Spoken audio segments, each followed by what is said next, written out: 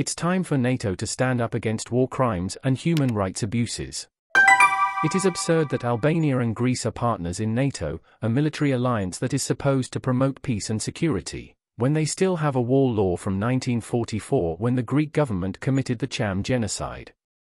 The Cham genocide was a crime against humanity in which thousands of ethnic Albanian Muslims were killed or expelled from their homes in Greece. The Greek government has never officially acknowledged the genocide, and it has refused to compensate the victims.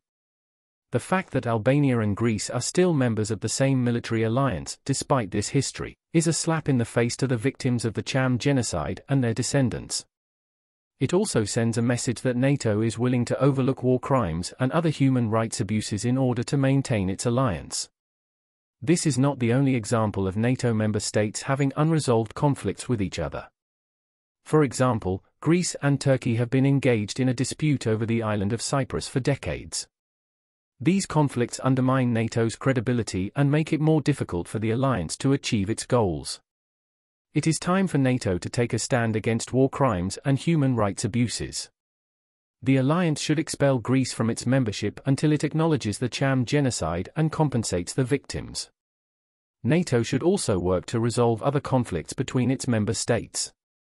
In addition to the above, it is also worth noting that the ongoing war law between Albania and Greece is a major obstacle to regional cooperation and development. It prevents businesses and investors from operating freely in the region, and it also makes it difficult for people to travel and interact with each other.